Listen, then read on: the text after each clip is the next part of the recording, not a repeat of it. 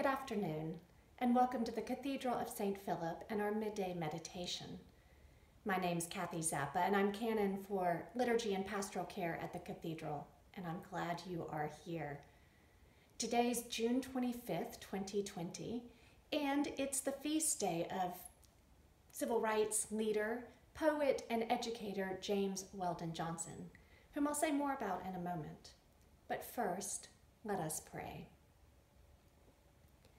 Eternal God, who gave your servant James Weldon Johnson a heart and voice to praise your name in verse, as he gave us powerful words to glorify you, may we also speak with joy and boldness to banish hatred from your creation.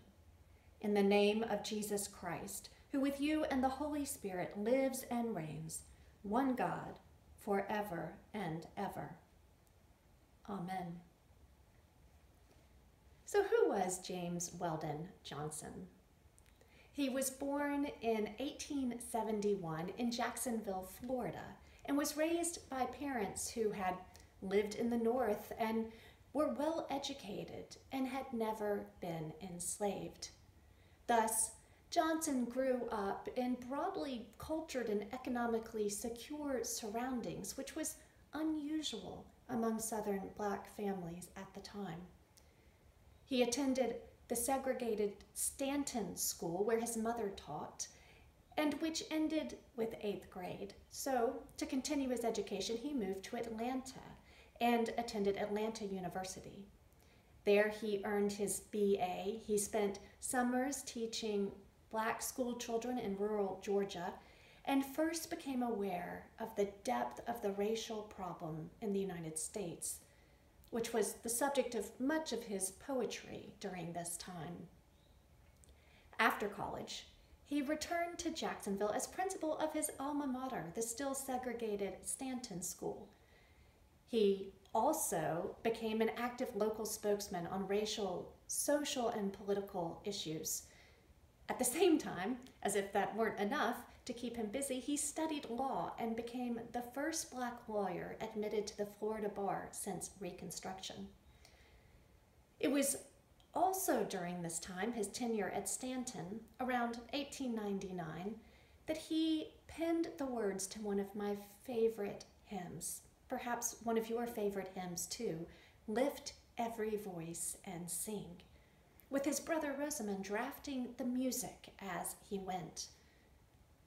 You feel the power of this hymn when you hear it, of course, but to really grasp its power, I think it's helpful to remember its context as well. This was just 2 decades after the Reconstruction era, during Jim Crow, and lynchings were on the rise, when Johnson was asked to address a crowd for Lincoln's birthday. Instead of a speech, though, he decided that he would write a poem. He always appreciated the power of art to express the inexpressible and to transform, to move people and societies. And he sought through this poem to uplift Black communities still healing from slavery, to illuminate the suffering they had endured for generations, and to evoke their ancestors' strength and resilience and hope.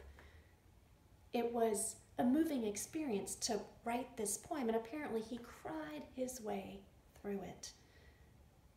The song was performed the following year by a choir of 500 school children at the still segregated Stanton School, and it took off as a rallying cry for Southern Black communities, and many others joined in this cry. The hymn was embraced by churches and performed at graduation ceremonies and in school assemblies. And within about 20 years, the NAACP adopted it as their official song and dubbed it the Black National Anthem. The song has marked several celebrations since then, several lamentful and hopeful moments in history, from the civil rights movement of the 60s and 70s to Maya Angelou's personal protest against discrimination at her school to Barack Obama's inauguration. Students at Howard University prayed and sang this song after Trayvon Martin's shooting. Beyoncé paid tribute to it when in 2018 she became the first Black woman to headline at the huge, predominantly white Coachella Music Festival. Most recently, Google played it. Google played it for Juneteenth just last week. And we sing it at the cathedral. We sing it many times during the year, but I'm struck especially when we sing it at our annual Homeless Requiem. In the midst of anger and sadness, maybe even despair, sorrow about homelessness in this city, and so many who have died on the streets.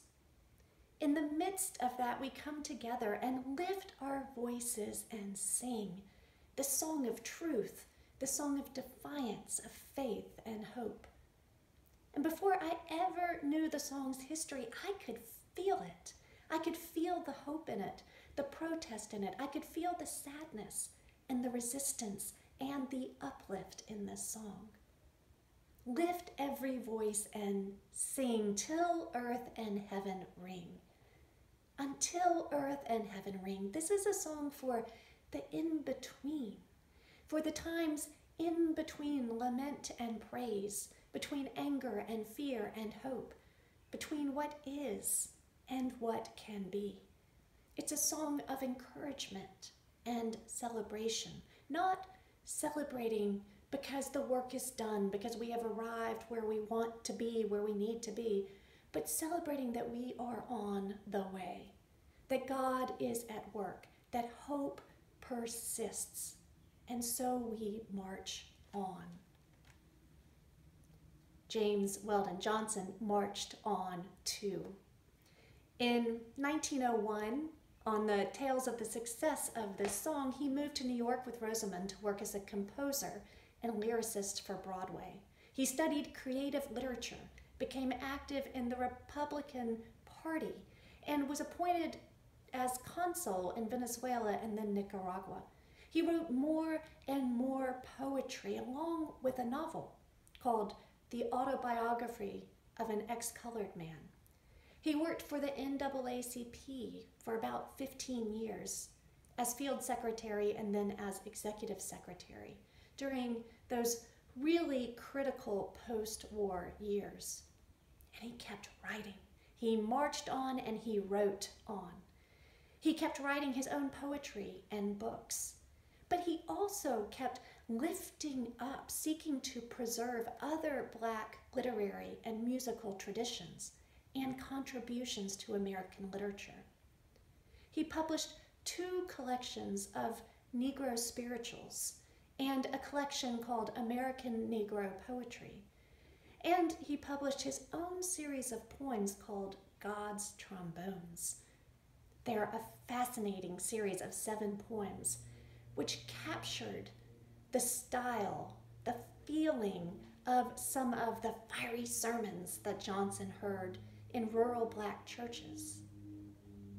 For Johnson, you see, art mattered. Black art mattered. Black artists mattered. And preserving and winning recognition for Black cultural traditions was one of the ways that Johnson sought to protect the dignity of all people, to lift up his people who were suffering, and to instill them with pride and self-confidence. At this point, I've talked a lot, and I've just scratched the surface of this saint's life and work.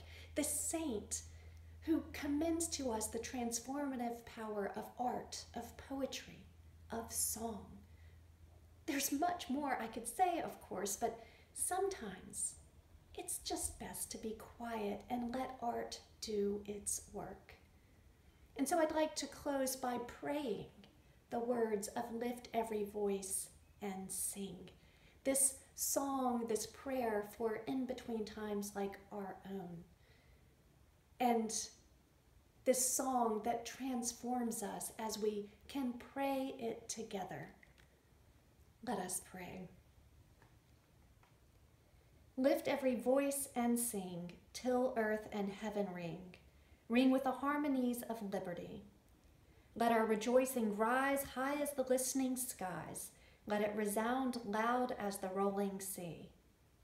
Sing a song full of the faith that the dark past has taught us. Sing a song full of the hope that the present has brought us. Facing the rising sun of our new day begun, let us march on till victory is won. Stony the road we trod, bitter the chastening rod, felt in the days when hope unborn had died. Yet with a steady beat have not our weary feet come to the place for which our fathers sighed. We have come over a way that with tears has been watered. We have come, treading our path through the blood of the slaughtered. Out from the gloomy past till now we stand at last, where the white gleam of our bright star is cast. God of our weary years, God of our silent tears, thou who hast brought us thus far on the way, thou who hast by thy might led us into the light, keep us forever in the path, we pray. Lest our feet stray from the places, our God, where we met thee, lest our hearts, drunk with the wine of the world, we forget thee. Shadowed beneath thy hand, may we forever stand, true to our God, true to our native land. Amen.